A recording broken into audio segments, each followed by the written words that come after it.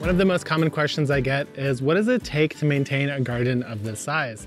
I don't really have a good answer for that, but today I figured let's walk through the garden and do a variety of different tasks, maybe the unsung heroes of gardening maintenance that you usually don't see because they're just not that sexy. So in this video, we're going to be going over how to prune and keep a zucchini plant healthy, how to prune and harvest cucumbers to get the most yield, and also we're going to revisit that chop and drop bed that you guys were all so interested in and plant it out with peppers. I'm also going to actually talk about this question I get the most common probably, which is how do I keep my flowers so dense and tidy? It actually just involves twine and a stake, so you'll probably be thrilled to see how easy that is. But let's get started with these tomatoes over here because I want to do a little maintenance health check and maybe a little bit of supporting on this Florida weave. So I'm going to meet you over there on the beefsteak tomatoes. It's no secret that I'm a huge fan of the Florida weave system just because it's so easy to support so many tomatoes in a single place. Now, there are some mistakes that I've made here, and one of them is the most common that everyone will make when doing a Florida weave, which is that you don't tie them up often enough. So what ends up happening is that you get the tomatoes spilling over onto different sides, where really you want to try to maintain them in a vertical plane so they don't get all mixed up and tangled, which causes disease. So let's get inside real close on this guy and show you a little technique that I've developed for skipping the Florida weave if it's too messy and hard to get around while still getting the same results. So here we are on this slicer row of beefsteaks, and what I want to try to do here is actually separate out these plants. What they've done is actually collide into each other. So I want to figure out where the stems are of the actual plant that's on this side and the one in the middle and try to keep them a little bit separated. So what we're going to do now is take this twine and create a little bridge across the Florida weave that'll stop these plants from sliding into each other. So now this knot's here. What I'm going to do is take the string to the other side and do the exact same thing there. I could also try to pull this twine in so that this gap closes a little bit. But honestly, I don't think it's that necessary at this stage. So I'm going to close it a little bit, but try to leave it with a little bit of wiggle room. These tomatoes are quite far along, and they're actually setting quite a lot of fruit right now. So I don't want to stress them out too much. So there we go. Now we have this bridge here that'll stop the tomatoes from sliding around, and they should stay in their relative spaces. A lot of you asked for a pepper update, and here it is. They've clearly surpassed their tunnel. Tons of flowers, a lot of really nice branching. I'm already starting to get a decent amount of fruit. Now, as you can see over there, the tomatoes are quite ahead of the peppers, which is totally normal. Tomatoes just grow more vigorously and quicker, and the peppers prefer the more intense heat that summer has to offer. So the other thing you'll notice is that I'm sitting somewhere that's quite shady. This is fantastic for peppers because these tomatoes want as much sun as they can get, but the peppers, while they do want sun, can suffer from sun scald if they get too much of that intense late afternoon sun. So by planting them on this side of the tomatoes, I ensure that they get plenty of shade in the afternoon, but plenty of morning sun so they can keep on growing without having their peppers burned. Now let's go over to the eggplant where I built a low tunnel using these metal hoops and see how it's looking. And honestly, it's time to just take all these hoops off because we're now so deep into the warm season that I don't really see any reason to keep these on anymore. I can't talk about this eggplant without first mentioning the Marsh & Joel's corn here because it just looks so gosh dang incredible. Now it is starting to both tassel and silk, so we'll have corn in the near future here. It's looking very happy and healthy, but I did not expect this corn to be as vigorous as it was. So the beans that are trying to grow up in this Three Sisters garden are starting to catch up a little bit, but I think they were caught a little bit off guard. So let's move on from the corn and come back to this eggplant, because like I said, it looks really good. It's so full and healthy, and it's time to remove this cover. So it's only actually been, I think, 2 weeks since I made that video where I built this hoop cover over it, and the results speak for themselves. This eggplant is absolutely massive now. It's flowering like crazy. The leaves look really healthy. So this little temperature boost that I got from building this hoop house made a huge difference. But now that we're fully in summer and it's been sunny every day, it's time to move on because you don't want to cook your eggplant before you harvest it. So we're gonna move off this. And with that, let's pop over to the other garden where there's a lot more maintenance and some of those tasks I mentioned. I know you guys want to see that chop and drop bed finally get planted out. A garden of this size requires a lot of physical labor, and with physical labor oftentimes comes physical pain. And that's why I'm happy to say that today's sponsor is Nature's Willow and their Willow Balm Pain Relieving Cream. They sent a few bottles to us a couple months ago, and let's just say this is my second bottle. I've been using it whenever I've been feeling little aches and pains. For example, right now, my shoulder feels weird because I think I slept on it funny. And just putting this on can actually help me garden for the rest of the day. And actually, I think it does make it feel better. It's made out of natural ingredients like white willow bark. And I wouldn't talk about it if I didn't actually like it or think that it worked. Because like I said, this is my second bottle. So thanks for sending this along. I'm happy to share it. Great product. Now let's get back to the gardening video. So here we are down here with my Emerald Delight zucchinis. I have 2 of them in this bed. And these have turned out to be one of my favorite zucchinis that I've grown. Not only does it taste really nice, it has a really firm texture to it. And the plant itself has been much more manageable than I've expected from other zucchinis. So the tip here that I want to focus on is actually how to prune your zucchini, especially when you get to this time of year where powdery mildew really starts to become an issue. The most kind of safe way to prune a zucchini plant, especially if you do have powdery mildew, is to remove any leaves off your most current squash. So right here I have my zucchini, and actually this one's ready to harvest. So I'm going to go ahead and grab it right there. And like I said, it's a wonderful squash, great eating, beautiful variety. But the thing that this plant has is that it has a very open habit. What that means is that the leaves aren't very dense and close together, making it easy to spot the squash, makes it easy for them to get pollinated. It's also very manageable to get in here and prune. So when it comes to pruning for powdery mildew control specifically, you want to make sure you're removing any of the leaves below the most current fruit, because those are the oldest and they're most likely to have any sort of disease issues. They're also going to be the ones that are likely leaning on the floor just because they get old and they start to sag a lot more. So I'm going to pick up the plant here and maybe just prune off 1 or 2 more of these, because honestly, the plant seems very healthy. It does have actual powdery mildew resistance, and I don't see any powdery mildew on this plant. Now, one thing somebody asked me before is if these sort of weird white spots on the leaves are a sign of disease, and they're not. They're just a natural trait of many different squash plants that have this kind of almost variegated look. So that's it for this guy. I've harvested it out. There's also a failed pollination here. I'll show you what I mean by failed here. So if you take a look at this and you see how it has this dark green color up here and then it fades off to this yellow color, the flower has already wilted away, which means that its chance for pollination is done. This is already done. It can't grow anymore. It can't get any bigger. It's just gonna rot away. Feels very squishy and soft. But once you see this kind of dark to yellow gradation, that means that it's not pollinated and it's honestly trash. So this squash will right itself given enough time and the sunlight. But what I'm going to do instead is take this stake here and just put it here at the base to stop it from rolling over. So just by putting that stake there, it's now upright and it's better able to catch the sun and hopefully produce some more squash for me. So now let's go to the carrot flowers. On an epic homesteading video, Kevin made fun of me for these wonderful, beautiful, amazing carrot flowers. They're absolutely covered in bees. He just doesn't like the pollinators as much as I do, I guess, because let me tell you right now, these are absolutely loaded. There's a carrot flower over there with 5 bees and like 3 flies on the same flower. So we're going to try to do this gently because I don't want to disturb these guys having their little pollinator field day. And what we're going to do though is get some twine. This is cotton butcher's twine. I'm going to tie the carrot flowers off to the fence so I could reclaim this pathway, or at least try to.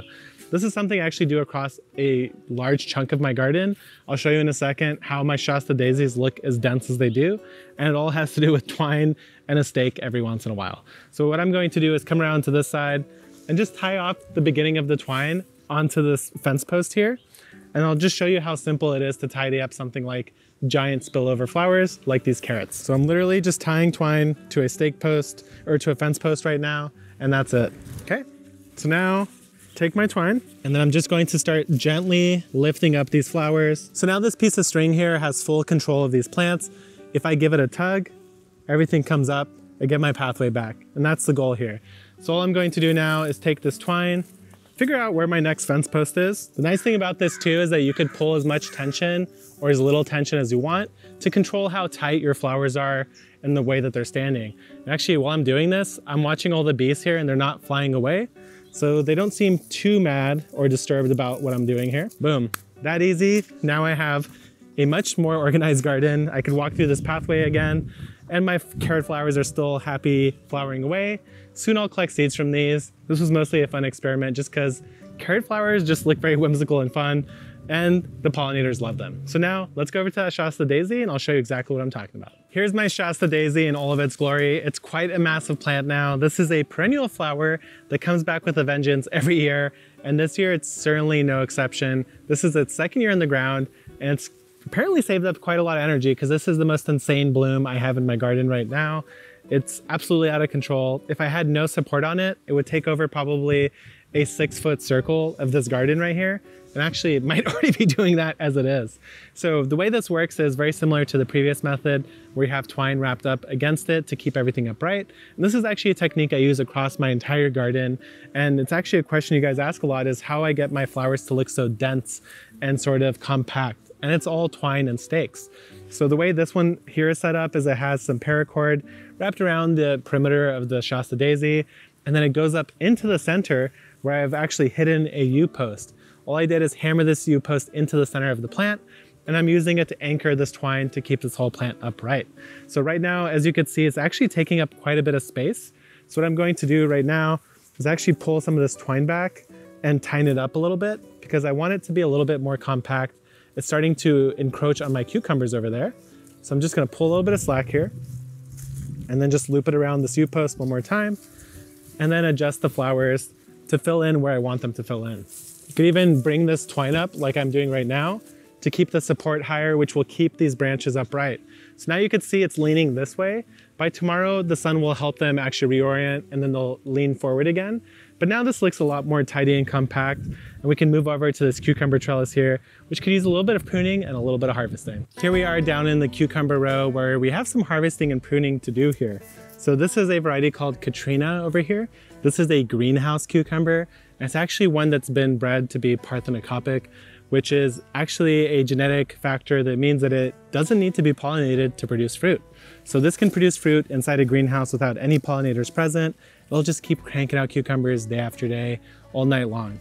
So this has actually been quite fun for me. It's a more expensive seed because it is a greenhouse variety, but it has been producing nonstop cucumbers. I think I've already harvested maybe a dozen off this plant, and it's not that big. So it's quite a good haul so far.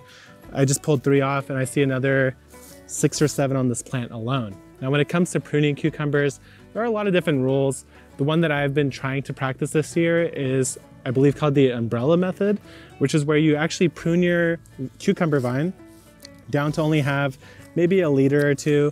And then from there, once that cucumber reaches the top of your trellis, you just let it fall down and create an umbrella of more cucumbers. This gives you the advantage of getting up to that height very early, gives you a lot of airflow early on where disease might be a problem. And then once it's up top, you could just let it rip and it'll produce a ton of cucumbers because it's been storing up a lot of energy as it's been growing. So what I'm doing now is pruning off any of these leaves and any sort of suckers that are growing along the ground here, just to keep things tidy and as disease-free as possible. Oh, there's another cucumber to harvest right there.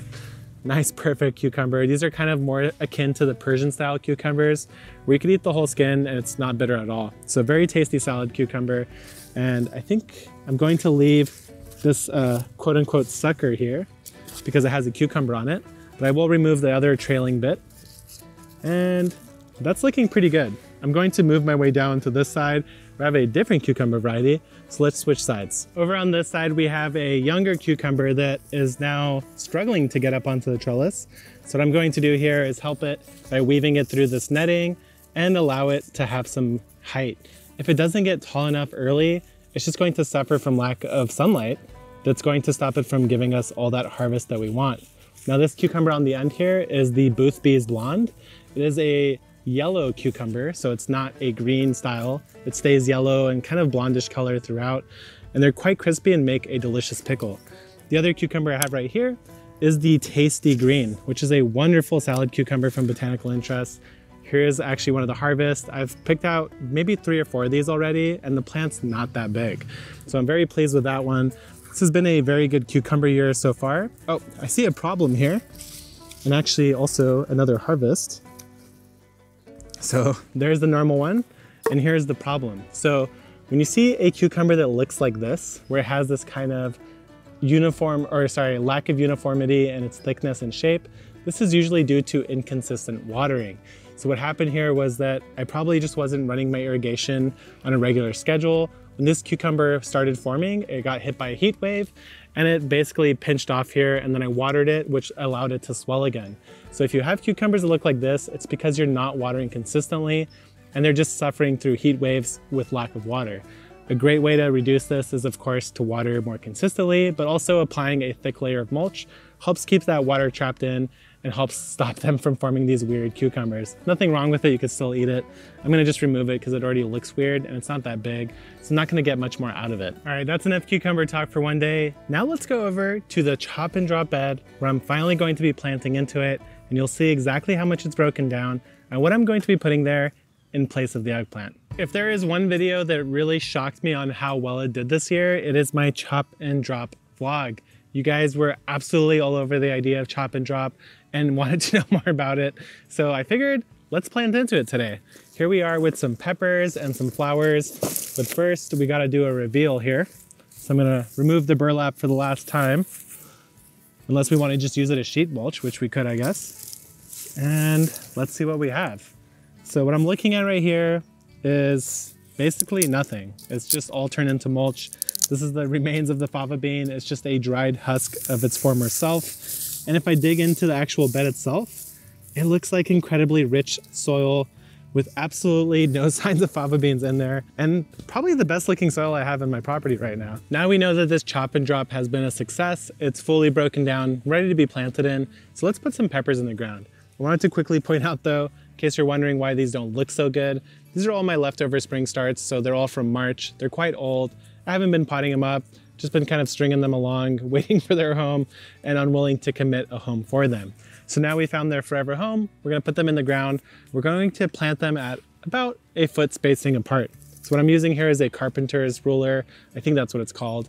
And the cool thing about these is that every 6 inches, you could actually articulate the ruler and fold it into different shapes. And in this case, what I've done is I've folded it into 2 triangles where every single point here is a foot apart. So now this is going to be my spacing guide to put these peppers in the ground, and in between any sort of big blank spots, I'll be popping in a queen lime orange zinnia.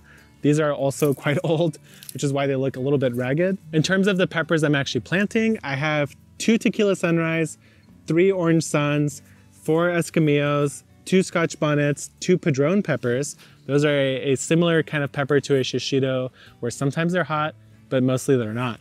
Now the queen lime orange zinnia over here, which will go in between those blank spots, 2 lights of peppers, allegedly the sweetest pepper that you could buy, and 2 what I call marto peppers, which are home safe seeds from a pepper that my cousin Marto gave me. So let's go ahead and get these in the ground. 1 foot spacing. I'm gonna start on this side. Put my padrones right here. Queen lime zinnia. Now the zinnia here has a flower already, and I'm going to be just chopping it right off. This will help branch it up a little better.